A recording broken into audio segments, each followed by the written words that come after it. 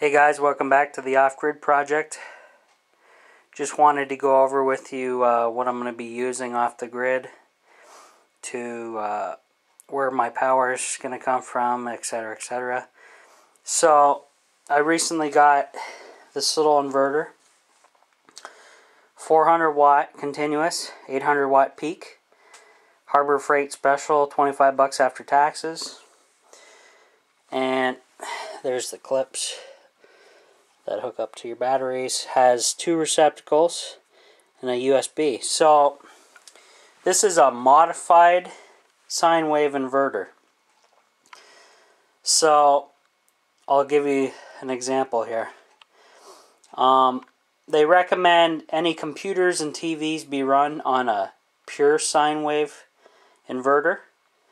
That's because the pure sine wave produces a cleaner flow of energy, electricity.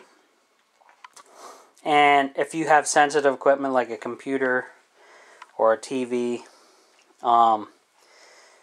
they recommend the pure sine wave. This however is modified.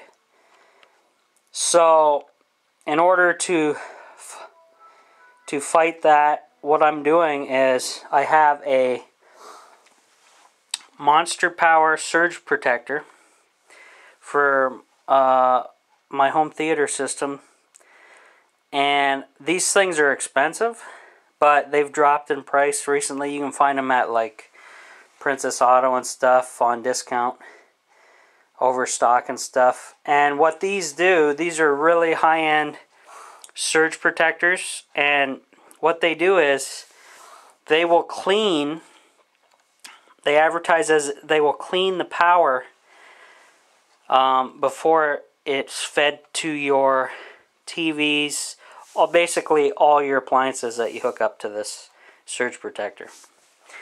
As well as a, I think it's got like 27,000 watt joule protection, or 2,700 watt joule protection, something like that.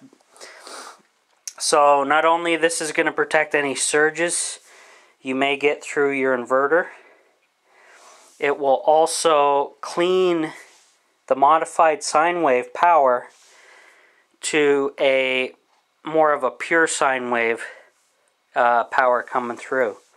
So this is the surge protector I'm going to be using, that I will plug in my television, Xbox One console, computer,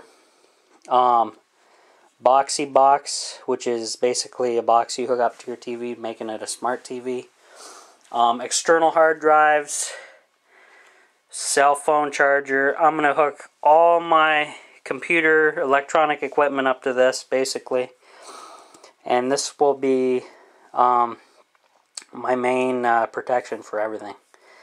So it's got a ground protection light, protection on. It's got a built-in alarms when you do get a surge. You can ground your antenna and coax and stuff.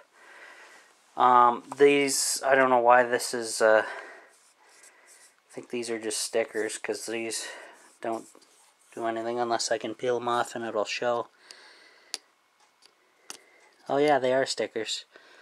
Whoops. So I'll have to peel those off and get test that out, because we'll have a digital display there of what I'm using, amperage, etc.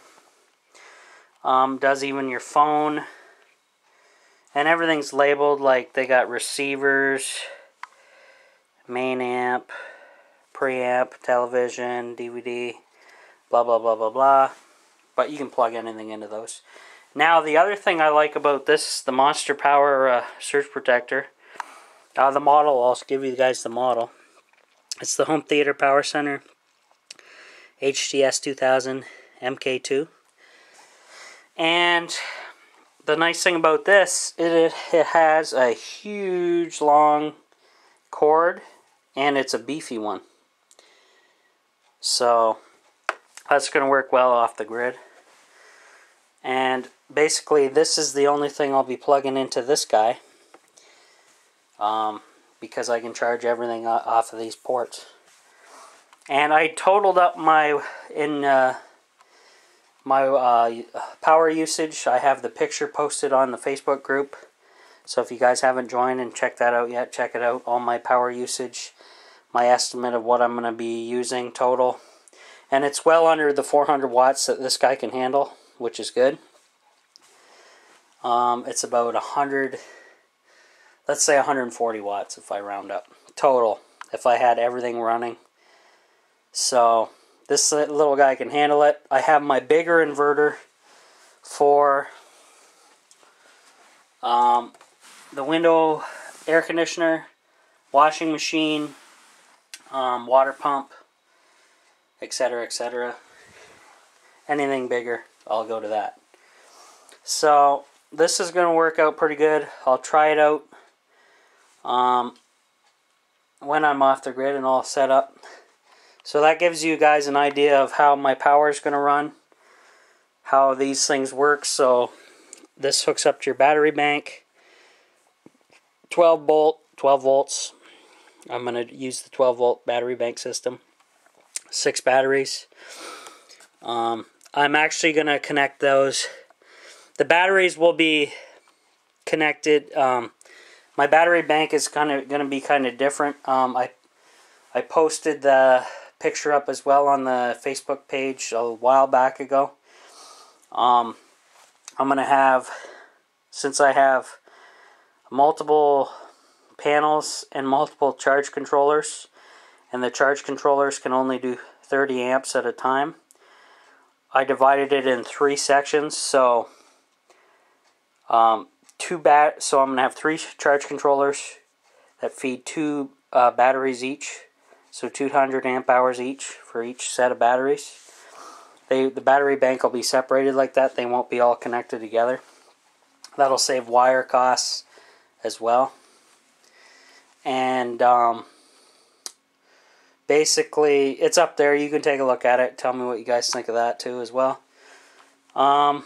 Yeah, so just wanted to give you a little update how I'm going to use my power. And basically, just like your household, you plug into your surge protector, and away you go with all your appliances. And you got to make sure you're all hooked up and your buttons on. And this also has built-in alarms and stuff as well. So I don't think I'm going to have any problems, guys. Let me know what you think. Enjoy.